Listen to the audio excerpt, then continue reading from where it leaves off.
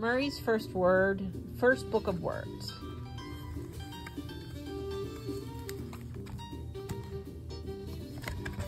Thank you. Hi, it's me, Murray. Welcome to Sesame Street. This is going to be a spectacular day. Do you know what word spectacular means? What other words do you know? Bench, plant, door, trash can, sun? All good words. Broom, nest, window, flowers. My friend Big Bird is reading the newspaper. Can you point to the newspaper? What else do you see around Big Bird? Well, he has all kinds of stuff around him.